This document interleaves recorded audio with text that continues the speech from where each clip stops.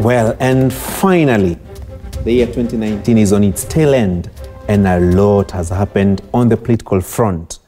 And therein is my interest, from politicization of the war on graft, to Building Bridges Initiative, handshake matters, to the fallout in Jubilee, Kieleweke and Tangatanga, Inua Mama and Embrace, and all other related drama. But there are many lessons to learn for you and me as citizens. The political class is about self-preservation and very little or nothing about you.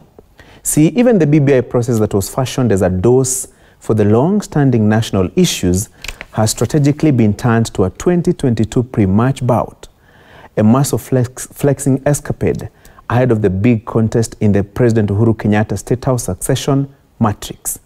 There is already talk of a referendum next year to, among other things, create more slots in the executive, ostensibly to enhance inclusivity. Be that as it may.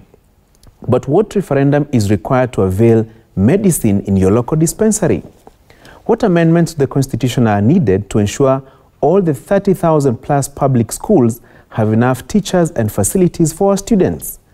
What BBI is required to ensure farmers have the right inputs and reliable markets for their produce? Does that farmer in Nyandarua, who has to sell a liter of milk at 18 shillings, care about who will be the president in 2022? Which political gymnastics will that fisherman in Homa Bay care about if he has no cooling facilities for his bountiful catch that will translate into better prices? What is 2022 about for the tea farmer in Nyeri or Kericho who remains a slave for the big boys in the tea market? Is a referendum in 2022 or competing presidential ambitions a priority for the pastoralist community in Upper Eastern and Northeastern? And the examples cannot be exhausted in one night.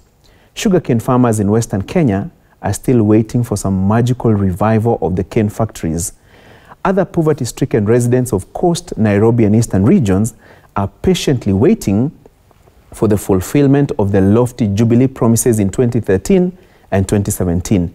Each of the 47 governors, 47 senators, 47 women representatives, 290 elected National Assembly members, and 850 elected county assembly members made a litany of promises that endeared them to the electorate. Can each one of them confidently face the same electorate today, 30 months later, and enumerate their successes? And does the electorate demand enough from the leadership? 2020 should be the year of reflection, the year of holding the political class to account, the year of demanding quality services and accountability in management of public resources, the year of rejecting politicians who thrive on dividing and polarizing the nation along ethnic and political lines. 2020 is the year to constantly remind ourselves that political leaders are not enemies, only their interests differ. They never fight, they often dine together. They share leafy suburbs. Their children are buddies. In fact, my soundbite of the year belongs to Uasin Gishu Governor Jackson Mandago. It should be the guiding slogan for 2020.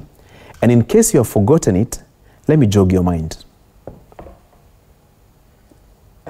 Hii siasa ya 2017 ilinifunza mambo mingi.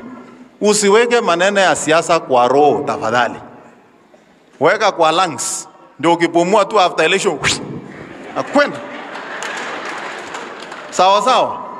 Kwa sababu kama kuna mtu anafaa kuhangaika na kukasirika ni mimi. Imagine tumepiga kura ya rais tukashinda free. Kotini kasema turudie. Nikasunguka kaunti 19 kuombea Uhuru kura. Na ule mtu ametuhangaisha hapa ni Raila. Handshake ikafika nani?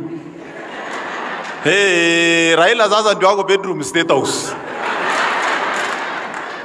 Sasa wewe bado unajiweka pressure ya siasa ya nini? Hii siasa wachana nayo. Hata mimi nimeinua mkono.